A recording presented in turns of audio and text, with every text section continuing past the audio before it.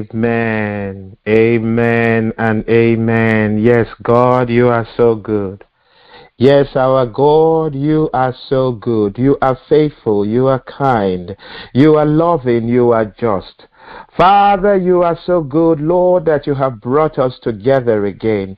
Father, you have kept us safe for this hour, my Lord and my God. You are so good, Papa, that you have kept us together. You have kept us in one accord, Lord, so that we'll give praise to your holy name.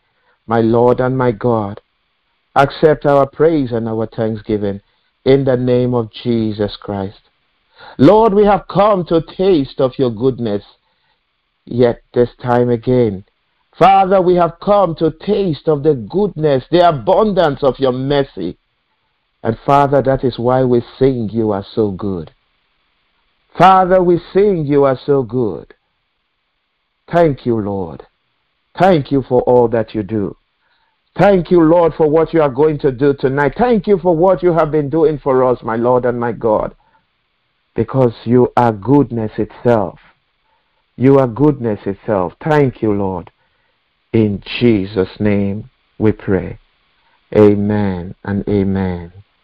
My dear brothers and sisters, we want to welcome you once more to our gathering today. We want to welcome you to our fellowship. You're welcome to the Hearts of Jesus and Mary Ministry. And tonight we shall be looking at a part of scriptures. We shall be going into scriptures and bringing out a few things. One, in the spirit of the season, we know that Christ is the reason for the season, and it's a season of joy, it's a season of happiness, it's a season of rejoicing, it's a season of hope, a season of restoration. And being that as it may, as children of God, we are called to all of these qualities enumerated, all of these qualities spoken of now. We'll be looking at a scripture from the Gospel according to Luke, and it is one we are all very, very familiar with. It's a scripture we're very familiar with. I'm not going to saddle us with the burden of reading the whole story. And it is from Luke, the Gospel of Luke chapter 15, from verse 11 to 36. And like as I said, it is a story, it is a part of the scripture that we are all used to, that we all know. But I'm going to be reading from verse 25, which is our focus, from verse 25 to the end. And I read in Jesus' name. And reading from the New Revised Standard Version of the Catholic edition, the New Revised Standard Version of the Bible, the Catholic edition. Luke 15:25. Now, his elder son was in the field, and when he came and approached the house, he heard music and dancing. He called one of the slaves and asked what was going on. He replied, "Your brother has come, and your father has killed the fatted calf, because he has got him back safe and sound." Then he became angry and refused to go in. His father came out and began to plead with him. But he answered his father, "Listen, for all these years I have been working like a slave for you and have never disobeyed your command. Yet you have never given me a young goat so that I might celebrate with my friends. But when this son of yours came back, who has devoured your property with prostitutes, you killed a fatted calf for him." Then the father said to him, "Son, you are always with me, and all that is mine is yours. But we had to celebrate and rejoice because this brother of yours was dead and has come to life. He was lost and has been found." My dear brothers and sisters, the gospel of the Lord. And we say praise to you, Lord Jesus Christ.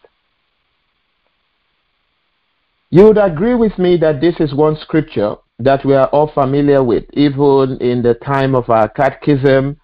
Um, um, in any Christian gathering, I think at the preliminaries, at the very beginnings, we all hear about the story of the prodigal son. Is one story anybody can tell, even without knowing from what part of Scripture the story is coming from. It's a story that any one of us can tell, and a lot of us know the story. And oftentimes than not, two characters are emphasized: the character of the prodigal son himself, and that of the loving father who waits and sees the son from afar and runs in excitement and joy to welcome the son by asking that his sandals be put on his feet, a ring in his finger, reinstalling him, giving him a position of authority again, celebrating the son. We all know these two characters. And the part of the father is one that is very loving, is one that is very comforting, is very consoling. And we all readily can point to the fact that this is how our Heavenly Father is always willing and ready to welcome us, no matter how far we wander, no matter how wide we wander. The Lord would always welcome us with open arms and reinstate us to our position of honor and dignity as his children. Why is this scripture be a source of reflection tonight when we are talking of joy, of hope, of peace, of love?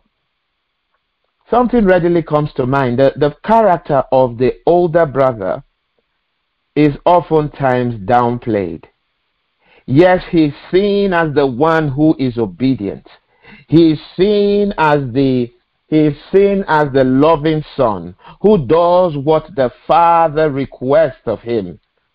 But something oftentimes we do not hear is that this brother is all about commands, is all about laws, is all about merit. Then the question comes to mind: is he doing this out of love for the Father? Is he doing it willingly?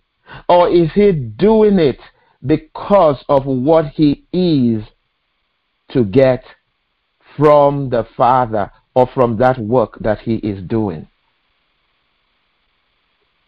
And this brings me to mention to us what I title resist the killjoy spirit. The killjoy spirit. There is a tendency, we see that all the time. There are people you can point to, we can even point times in our lives that we may have acted in that same way. We may have been agents of killjoy. And this, you would find very many examples where somebody comes excitedly to say, oh, see, I just achieved this, or I just got this, or I just bought that, or this just happened. And you'll find that some people would say, hey, so what is all the excitement about? Are you the first one to do it? Immediately that person's joy is killed. The spirit is dampened. And it brings to mind the role of this older brother. And I was listening, and I had shared this in my group, and certain questions I asked. If we look at this older brother, let us see where, in our own Christian journey, in our own race, in the spirit of the season today, where do we stand? In which of these four categories of questions that I'm going to put forth, where do we stand? Your brother leaves home, takes a portion of your father's property, wanders far, lives a wayward life, you're not bothered about him. The whole attitude is like, oh, thank God he's gone, so everything now is mine. And of course, we'll see that in the course of the story, the father reminds him that it is only good that we celebrate this, your brother. You know that everything that I have is for you. Because his is about reward. His is about merit. And these 4 questions come to mind. I will ask the brother, where were you when your younger brother was making the terrible decision he made? We find ourselves in groups, in families, in the society. We belong to different small units of groups here and there. And we see people going on the wrong, not undermining the fact that there are some people who are unapproachable.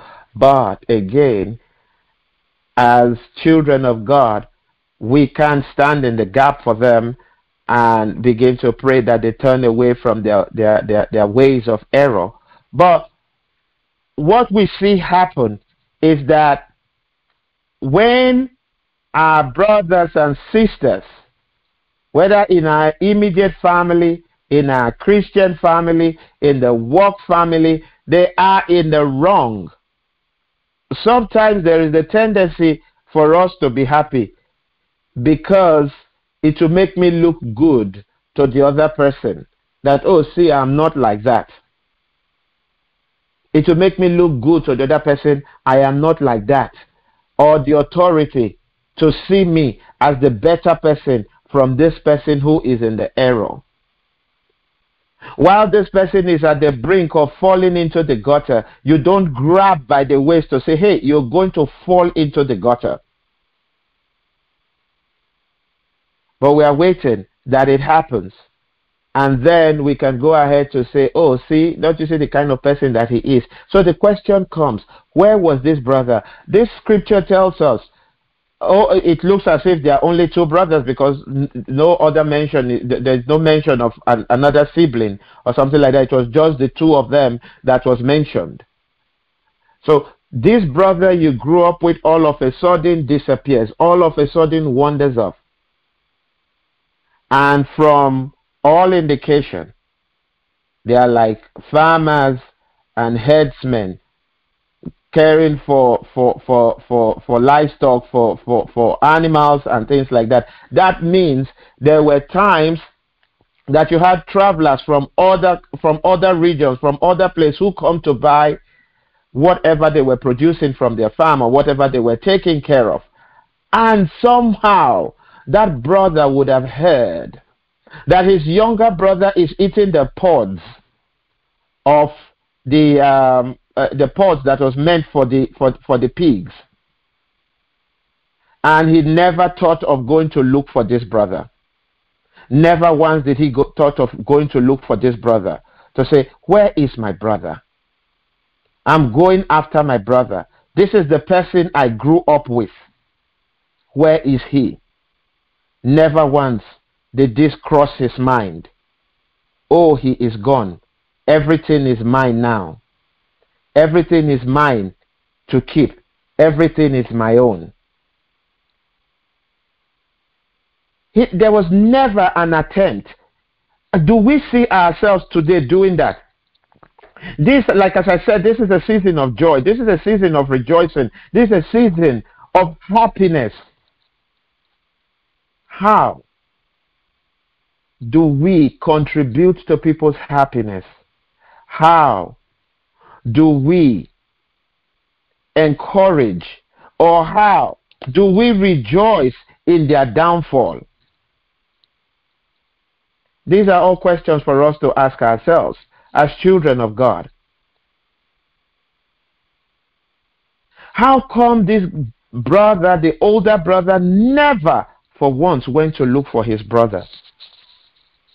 From the way the story is put, the father saw him from afar. That means I am thinking that this man, every day he goes, he stands out there, he's looking out to see if his son is coming with the herds of people, the people coming towards their direction. He's trying to see if the son is amongst these people.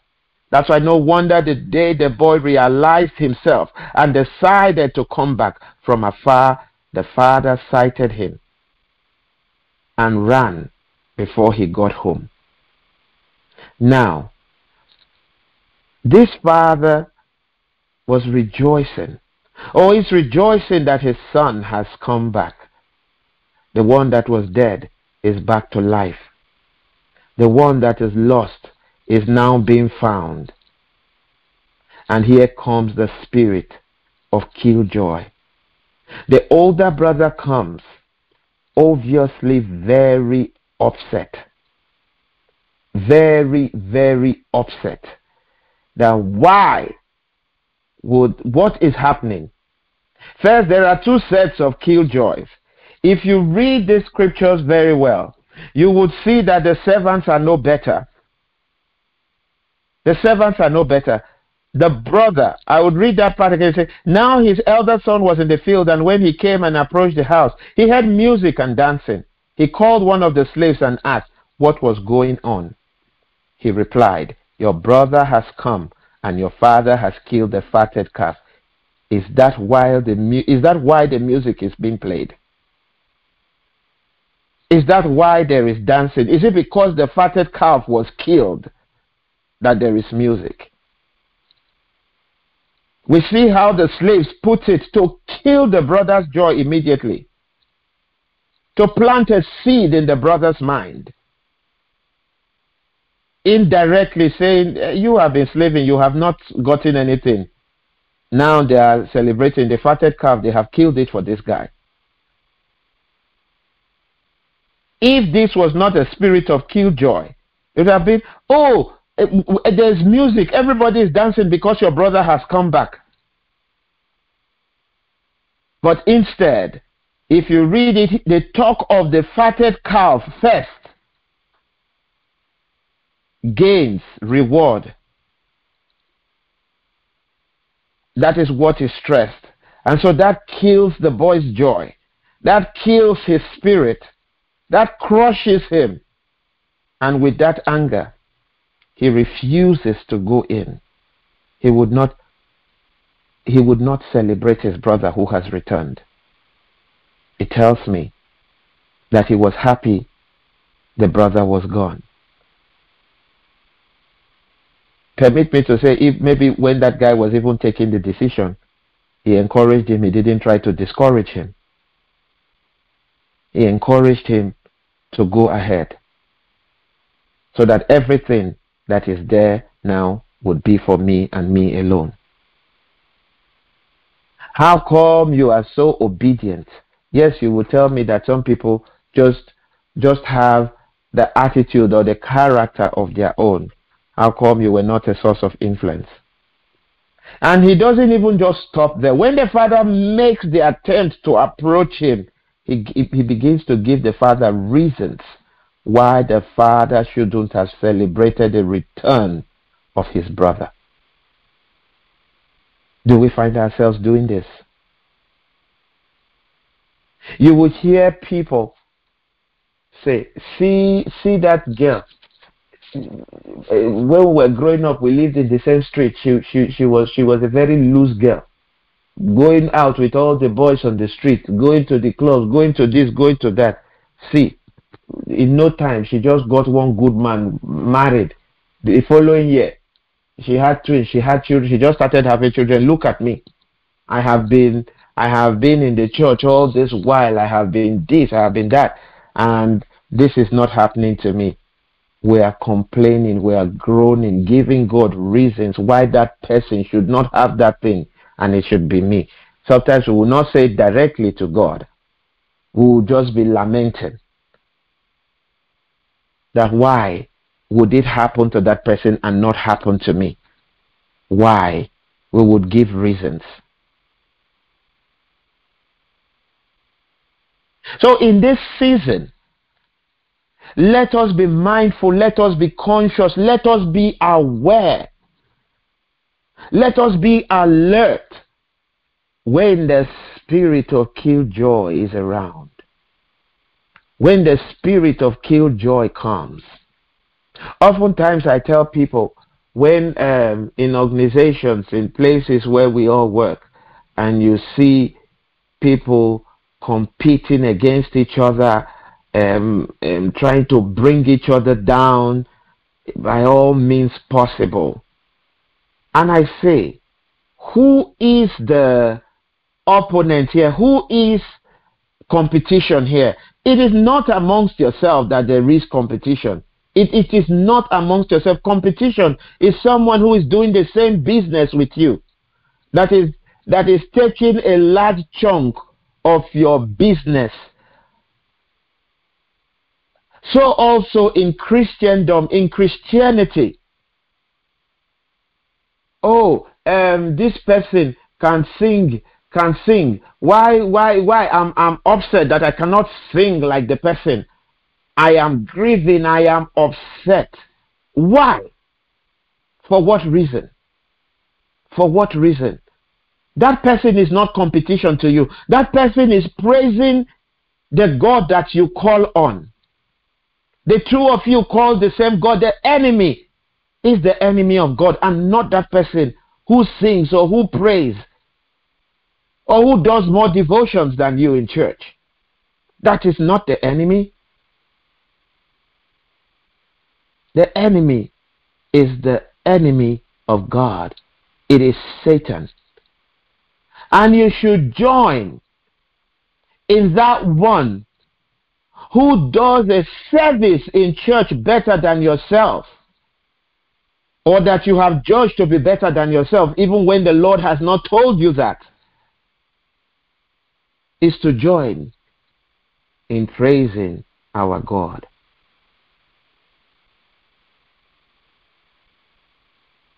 We ask again, why was the brother so angry and bitter? Why was he so angry and bitter?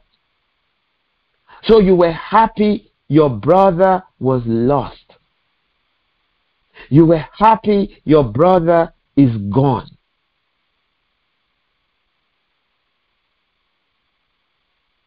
We find ourselves in a situation where you know somebody who has lived a wayward life and the person comes to church. You find out that sometimes you can even use your elbow and talk to the other person. See this one, what he can't do for church? Hey, devil, they go church. We can say things like that,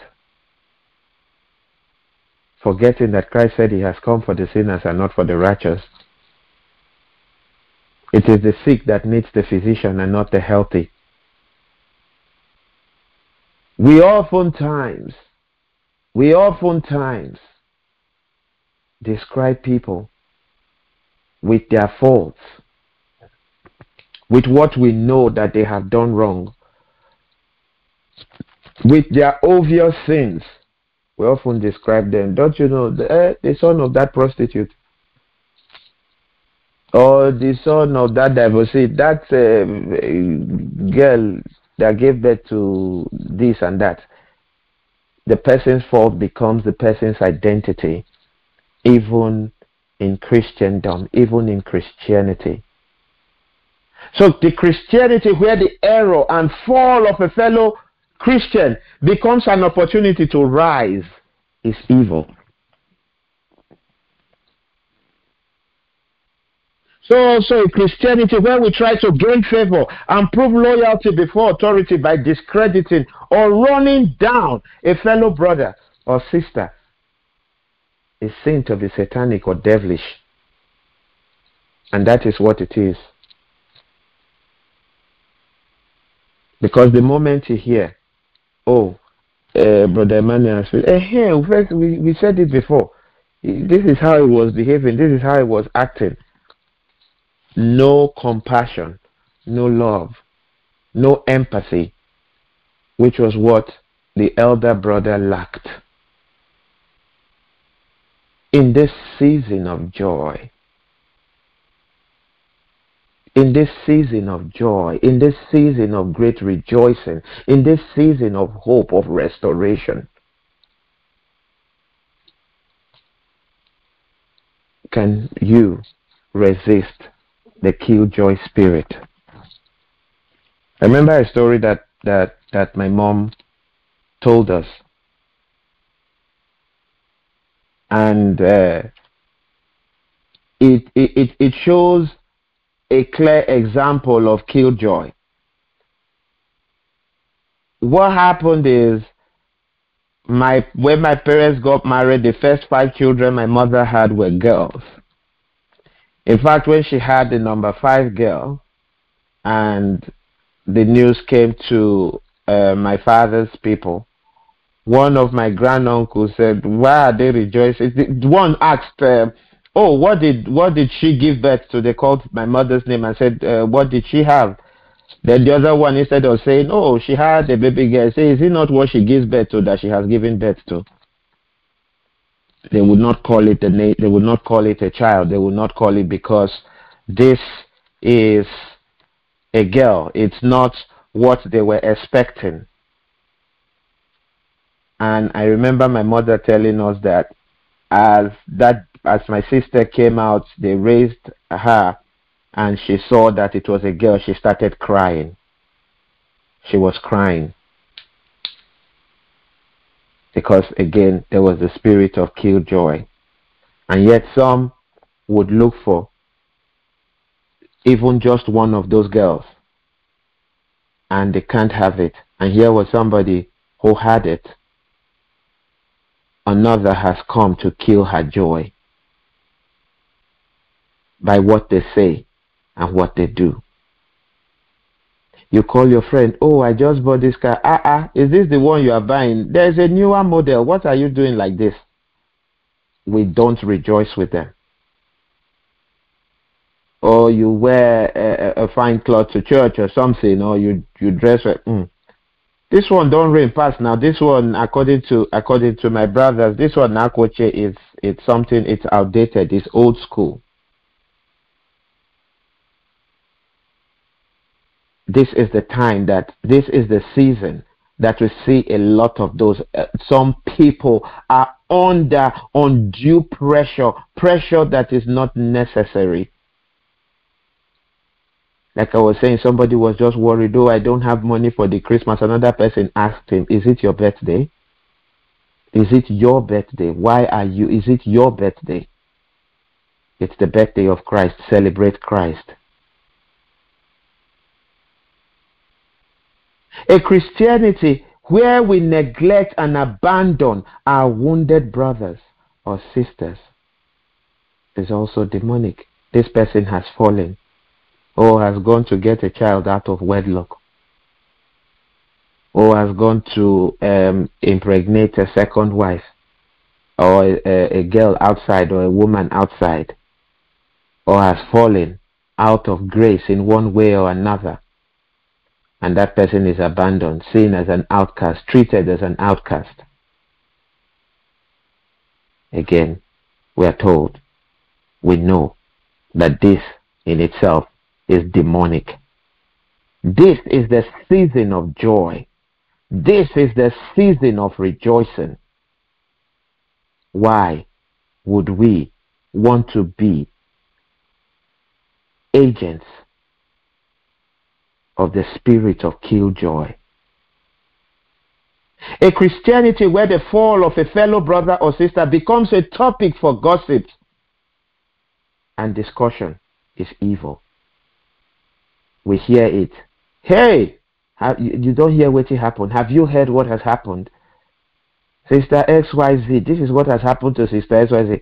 In the same fellowship, in the same church, sometimes in the same family, you hear siblings calling a brother or a sister the black sheep of the family. And they can talk and convince their parents to abandon that one, to leave that one. "Oh, that is the black sheep. Don't introduce him. Hide him, or hide her. Don't talk about her. That in itself is evil. I remember back at home, maybe as zealous Catholics, when we get to know some of our separated brothers, especially the pastors, we are often then, as very young children, will talk against them and this and that and that. And only later on, only much later on, somebody one day was talking to me on the Word of God and was like, do not heap curses on yourself. You don't know the anointing. You don't know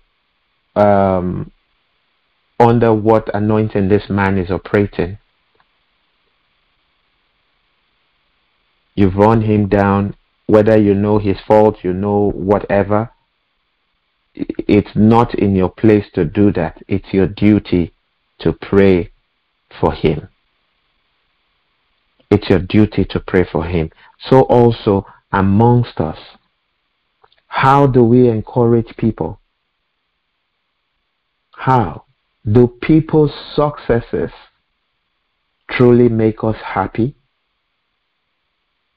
Let us ask ourselves, or does it make us envious? Does it make us bitter? Does it make us angry?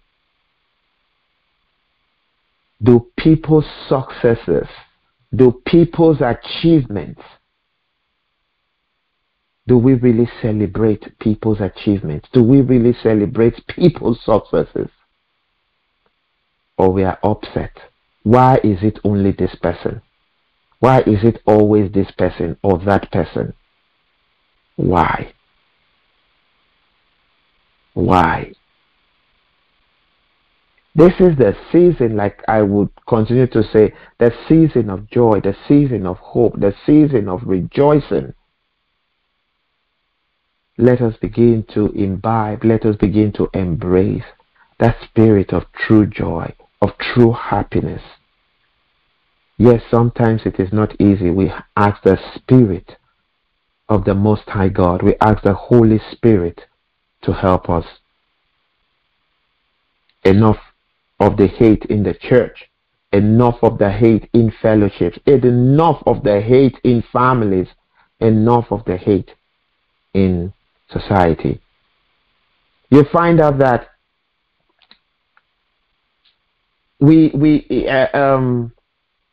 even, let's say in the church, for example, where you have people of different cultural backgrounds and ethnic backgrounds, there's a tendency to look down on some and say, "Oh, people of this, how are we different from how the Gentiles were discriminated against? How are we different from those people?" Enough of plotting against each other. Enough of analyzing and amplifying each other's weaknesses. The moment we know it, it becomes a target. It becomes a target. It becomes that thing that will happen each time that person's name is mentioned. The thing we want to say, or the thing we want to bring to the other person's consciousness, is this person's weakness. Oftentimes people do that to make themselves look good, to feel good about themselves. And very many of us are falling into errors. Very many of us are falling into errors. Errors of pointing fingers and not now concentrating on those areas of our lives that are deficient. And will be in errors. Your brother or your sister who has fallen is not your enemy. The devil is. And your brother or your sister's fall should not bring joy to you in any way. It should not make you happy. It should not be a cause of rejoicing for you. It should not be. So, we should not just be carried away with a story of the love of the Father, of the return of the Son, the penitence of the Son, either genuinely or because of hunger or lack of shelter whatever it is, the Father rejoiced. The Father rejoices when we come back.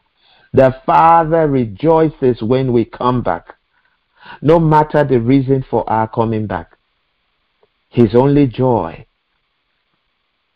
is that we return back. Whatever the situation, whatever the circumstances, no matter how broken, no matter how scattered, He is happy to receive. He is happy to welcome us again. But on the flip side, let us not be like the elder brother. Let us not be like the elder brother to the prodigal son, who on the contrary tries to kill the father's joy by giving him reasons why the father should not celebrate. We should not be those people, especially in this season. Especially in this season. Somebody has been without job and all of a sudden he gets a job. They are going to be paying him $8 an hour. Say, how can you take this kind of thing? Now when your mates are making $15 an hour or $20 an hour, what are you doing with this kind of thing? Really? Really?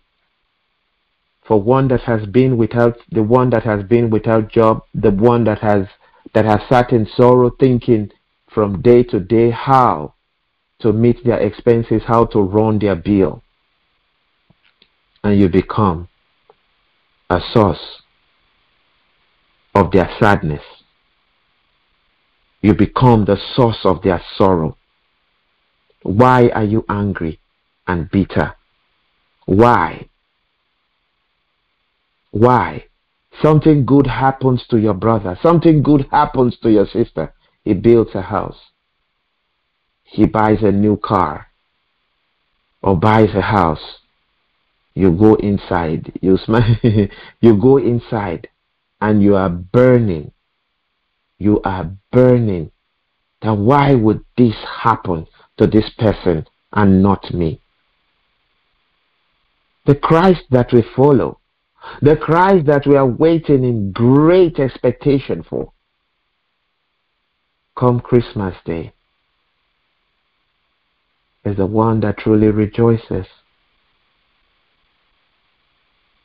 that gives true joy, true happiness to His people. We cannot be followers of Christ. We cannot be called the children of God and will be agents of killjoy. We cannot say we love Jesus. We cannot say we are following Jesus. We cannot say we are called Christians, Christ-like, when our attitude, when our personality, when who we truly are is in contrast to who Christ is. Christ celebrated people. He was there for their weddings. He turned their sadness into joy. Is that what we're planning for this season? Just imagine the number of us in the ministry.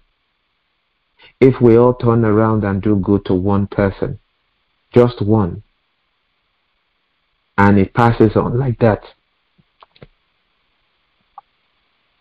If there are 900 of us, we have doubled that number.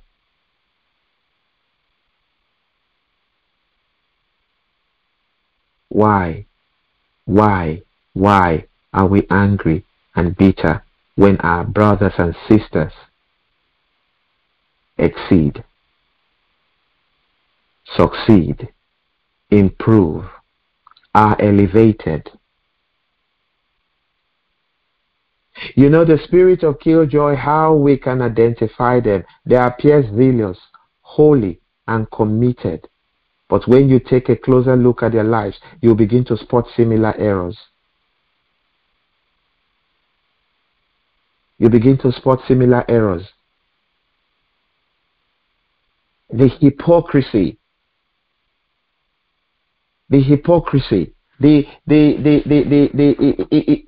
Whatever they are doing, the commitment, the zealousness is for the gains that is there for them to inherit, for them to get. That is why the return of the brother is so upsetting to the older brother.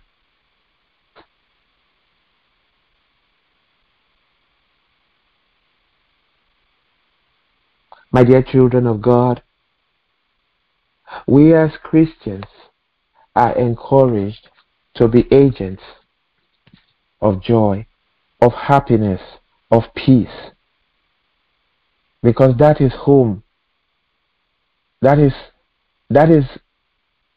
the spirit of whom by all we are called.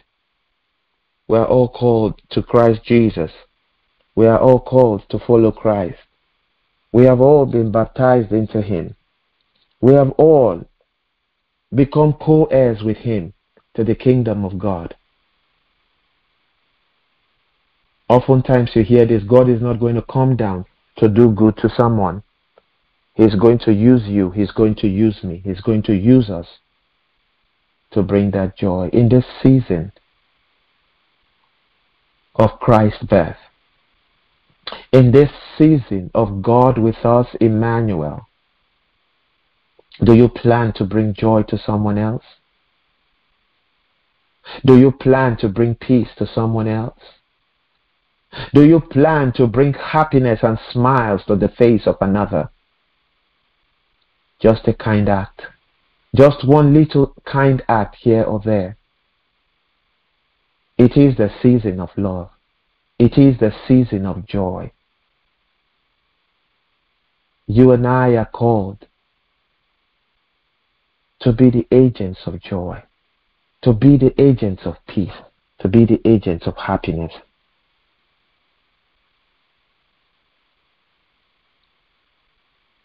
We are not called to be like the elder brother who gets angry, who gets bitter when his brother returns.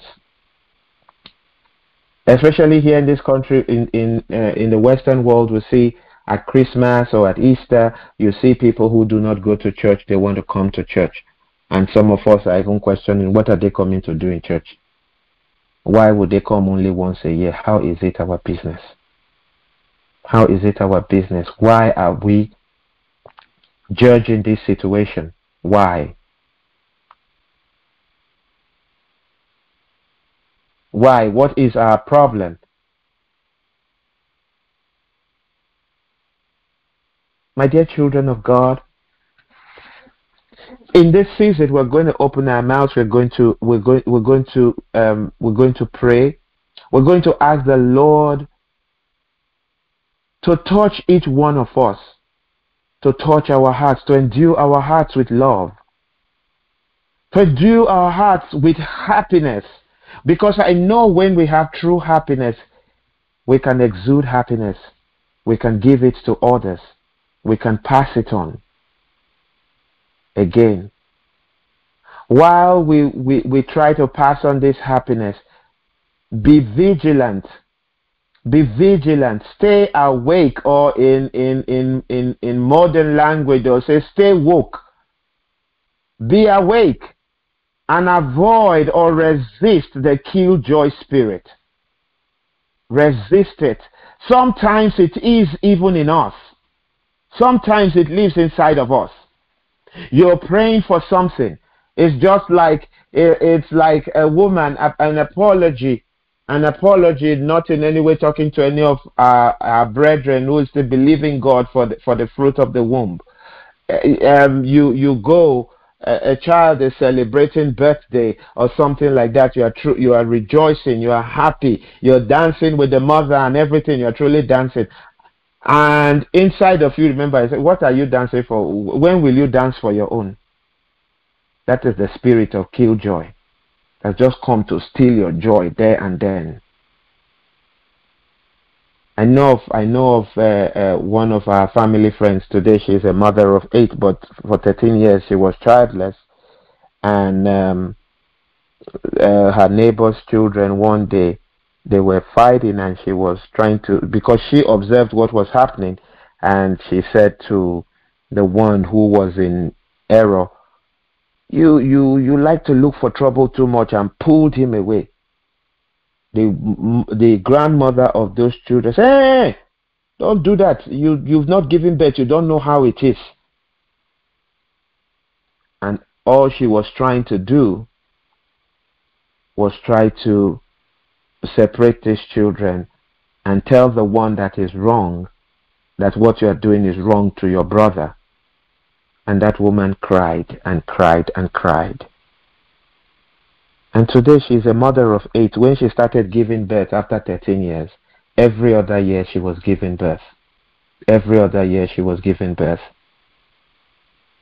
So in this season, whatever situation we find ourselves, whatever circumstance we find ourselves, when we notice that that spirit of killjoy is rising in us, or it's coming externally from the mouths of friends, of acquaintances, of neighbors, of whatever, let us be quick to resist it. Let us be quick to resist it. It is a spirit that is sown. It is a spirit that when it gets into us, it truly steals our joy, steals our spirit, steals our happiness, steals everything that you have. You find that people are demotivated. People don't want to make an effort at anything because their joy have been stolen. The enemy uses that a lot. When you have been believing God for something, you will be reminded all the time of the very many wrong things you have done that you are not supposed to do. In this season, we are called, we are encouraged to resist this. We are encouraged in every way to resist. Like our scripture says, resist the devil and he would flee. We are called, no matter how close this person is to us, do not let anybody in this season steal your joy. Say, oh, this is what others are doing this time. You can't do it. Some will say they are coming to advise you, but it's actually a form of mockery. Some will say they are coming to advise you. It's actually a way to bring you down, to talk down at you. And that steals your joy. That steals the joy that the Lord has given to you. Until they remind you, or until that spirit wells up and reminds you, you are happy. But when it comes, you are down. Resist the spirit of killjoy. Resist the spirit of killjoy. Resist the spirit of killjoy. Let us remember the beautiful birth of our Lord. Let us remember that beautiful gift of the Father, of His only begotten Son to us. Let us remember that. Let us remember the children of who we are. Let us remember the God that we serve. Let us remember the one who came, who was born. The sole purpose of Christ's birth is to redeem me, is to redeem you, is to redeem us. He is the Savior of the world. He is the Savior of the world. Let us come and adore Him. Let us come and worship Him. Let us come and enjoy the joy of His presence, the joy of His birth. What is that that steals your joy? Cast it out. What is that that steals your joy? Avoid it. What is that thing that you see that gives you sleepless nights because it has stolen your joy? Avoid it. Our focus is Christ in the manger. That joy that came to earth on the first Christmas night is our focus. That is what we should concentrate on, especially in this hour, especially in this season, especially in this time also that we are in our marathon, seeking the face of God, seeking a closer relationship with our God, seeking a closer union with our God, coming to draw from the well springs of His joy, of His salvation, of His gift to mankind. Earlier on today, we prayed for the Christmas gift. We prayed for the Christmas gift that the Lord would give each one of us. Let that be our focus. Some may get it before Christmas. Some will get it for Christmas. Some will get it after Christmas. But when it happens, know that this indeed is your Christmas gift from the Lord. My dear children of God, we encourage, again, no matter the circumstances, no matter the situation, find joy. Find joy. Find joy. And who can give this joy? Christ. Ask for the Holy Spirit, the promised helper, to give us this joy. We're going to pray. We'll pray tonight for families that are going through one sorrow, one sadness or another. That as Christ is the reason for the season, Christ is our joy, Christ is our peace, no wonder He is called the Prince of Peace. That joy would begin to flow into the homes of these families, into these families. My Lord and my God, Jesus in the manger, the infant Jesus, the infant King, the newborn Prince of Peace, we call upon you. We present the families gathered here. And families will remember that are going through one situation or another. Lord, we ask for your peace, for your abundant peace. We ask for your joy in these families in the name of Jesus Christ. Lord, we ask that you manifest yourself mightily in these families. Lord, visit them in a special way. Visit our families in new ways that we know nothing about. That, Father, after this visit, in the course of this visit, Lord, a joy which passeth human understanding, the peace which passeth human understanding will be bequeathed on these families in the name of Jesus Christ. My Lord and my God, is this sadness as a result of poverty? Is this sadness as a result of joblessness? Is this sadness as a result of childlessness? Is this sadness as a result of ailment, of sickness, of disease? My Lord, you are the mighty healer. My Lord, you are the ever-loving Father. My God, you are the compassionate and merciful Father. Father, we ask you, change the situations of these families in this season in the name of Jesus Christ. My Lord and my God, we have no one but you. No one can give us true joy but you. No one can give us true happiness but you. My Lord and my God, this is our earnest request tonight. This is our prayers, Lord. We ask you, Father, to visit us in new ways in the name of Jesus Christ. Father, you are the multiplier of bread. Father, for families that are experiencing or that are going through any form of hunger, my Lord and my God, whether it be spiritual, whether it be physical, my Lord and my God, we ask you, Father, in the name of Jesus Christ, to come and multiply their bread. To come and multiply their bread in the name of Jesus Christ. To come and multiply their bread in the name of Jesus Christ. That, Lord, they will experience true joy. They will experience true happiness in the name of Jesus Christ. Father, their family is going through one anxiety or another as a result of different situations, either arising from their difficult children. Father, come and alleviate their suffering. Father, come and take away their anxieties and give them your peace in the name of Jesus Christ. The birth of your Son, our Lord Jesus Christ, restores hope.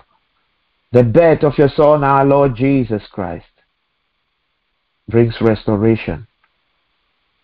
The birth of your Son, our Lord Jesus Christ, brings salvation.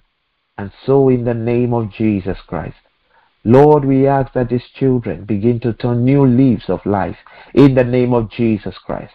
Let them begin to turn new leaves of life in the name of Jesus Christ. The Lord, their new leaf of life will bring joy and happiness to their families in the name of Jesus Christ. Father, for the ones that are lying sick, Father, for the ones that are treating one ailment or disease or another, my Lord and my God, Papa, you are the miraculous working God. No wonder you are called the I am that I am. Father, we ask you to grant them healing now, that the joy of this family, of these families, Lord, will be full in the name of Jesus Christ. Because, Father, we know that your blessings makes rich and adds no sorrow. And so, my Lord and my God, we ask for healings for the ones that are sick, that, Father, their families will experience true joy again in the name of Jesus Christ. My Lord and my God, Father, we stand in your word as we declared earlier on today in the marathon, that, Father, even in this season of the marathon, the ones that have been called barren, the ones that have been called infertile, Father, they will become fertile. Father, the barren ones, Lord, will become pregnant with children and give birth to multiples in the name of Jesus Christ. That the joy of these marriages, Lord, will be full in the name of Jesus Christ. My Lord and my God, we thank you, Papa, for all that you do. We thank you, Lord, because we seek you. We seek you all the time. And Lord, we know we will find you. And Father, you will grant each one of us joy in the name of Jesus Christ. Thank you, Lord. Thank you, Savior.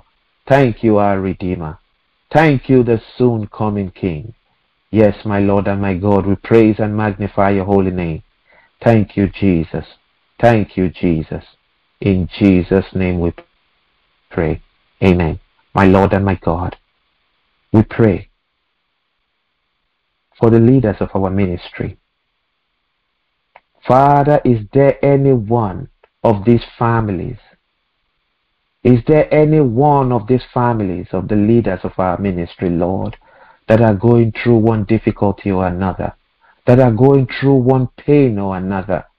Papa, this is the season of joy. This is the season of happiness. My Lord and my God, come and grant true happiness and joy to these families in the name of Jesus Christ. That, Lord, we serve you with joy. We serve you in happiness. My Lord and my God, reward your children. Reward your children. Reward your children in the name of Jesus Christ. Reward us, O Lord, in the name of Jesus Christ. We lift up your Son and your servant, Papa, that said yes to this great call, that has brought us under one umbrella of the Hearts of Jesus and Mary ministry. My Lord and my God, we ask that in this season, you will make his joy full. Father, the joy in the home of Uwakwe Chukwu and Chinyere Uwakwe, Lord, you will make full in the name of Jesus Christ. Their happiness, Lord, you will make full in the name of Jesus Christ. Thank you, Lord. Thank you for all that you do. Thank you for the wonderfulness of our being. Thank you for this great gift that you have given each one of us even right now in the name of Jesus Christ. Thank you, Lord. In Jesus' name we pray. Amen. Amen. And amen. Thank you, Lord. Thank you, Jesus. In Jesus' name. Amen.